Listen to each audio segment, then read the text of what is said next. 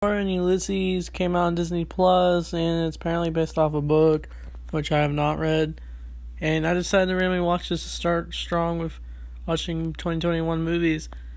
And yes, this movie was okay. It was a cute movie with a girl with a squirrel, and she has like a father who's played by Ben Schwartz. And I'm gonna say this: they got the DuckTales actors, the 2017 version. Like we got like the characters who played Huey, Dewey, and Louie, and Webby. They're all in this movie for some reason. It's like they were just like, hey, let's go get the DuckTales actors and put them in some random Disney movie. And so, yeah, not much to say about this movie. And the squirrel has, like, superpowers. And now, because of it, he gets chased by the rangers of the town or whatever. And there's some cute moments with the father and daughter bonding. And, yeah.